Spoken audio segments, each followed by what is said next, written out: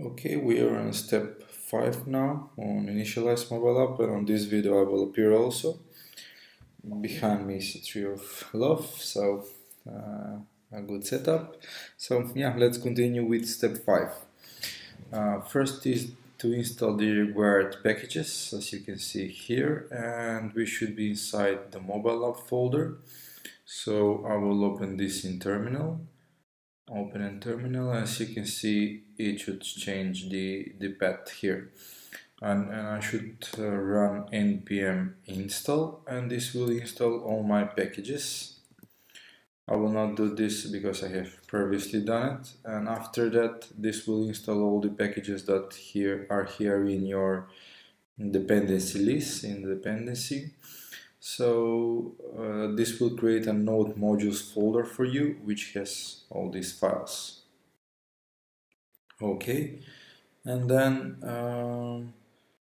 I should install the Expo CLI, which is the Expo IO command line interface, and on Mac I should do it with sudo because it installs globally in my system, and on Windows machine I should install like this, but I should run the command prompt as an administrator.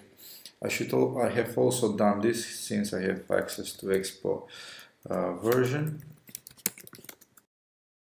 But know that this also should be installed pre-default with the by our initial step in step 1, step 0 of the set up your environment.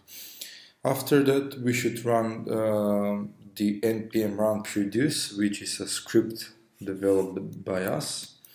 It lies here in the produce folder, produce.js, and what this script does is takes what you have made on your React app builder and sets up the app that way. And it asks, do we want to make an Android or an iPhone app? So in this case I will go with an Android app, and it asks us our app ID, and our app ID is fine. You can find it here. So in my dashboard, my conference app, I will go there, and I can find my app ID here. So then I should enter that as an answer and 1, and this will start fetching all the data from our React app builder. It means fetching the images, the configurations and all those things, the logo, the splash image, and it may take a while, but shouldn't be longer than 30 seconds, depending on your internet connection. After that, after all those things are done, we should start with testing our app locally. So what this will do after it's installed, just a second, we should run expo start. What this will do is start a local metro builder on some port on our device, on our machine, and we will be able to run on Android device, on simulator, run on iOS simulator, or we can scan it with our Android device and preview the app real time connected with our machine.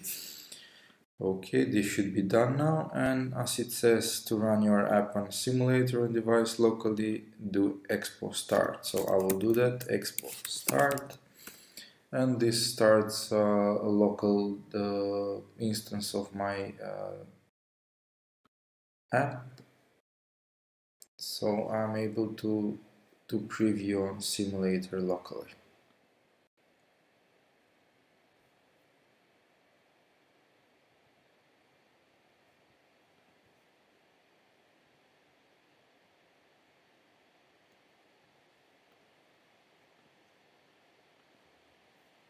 And this will start an iOS simulator on my device. If you want to run an Android device or emulator, you need to connect with the device with USB. And what you should also, if you want to preview an emulator, you should have the emulator run before. Okay, here I see an error that my app.json is not correct, but that's it. Yeah, it's app.png because I did some previous tests and should be fine. Okay.